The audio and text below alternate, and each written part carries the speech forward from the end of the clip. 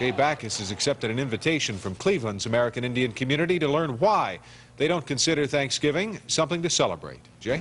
Well, you look to historians first, and most of them would certainly agree that the invitation of those friendly Indians to the first Pilgrim feast was probably the first and last gesture of true decency by the white man to the original landlords of North America.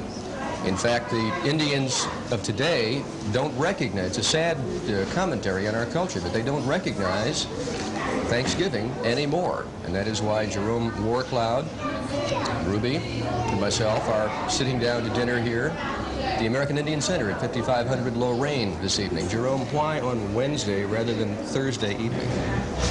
Well, besides providing a chance for some people who may not have any dinner cooked for them on the holiday, we provide this meal, but also because the activist element of the Indian world, the American Indian movement and traditionals recognize the fact that Thanksgiving, you know, is supposed to be an everyday thing in the Indian world. And as far as the American holiday, it's considered a national day of mourning by the activist people.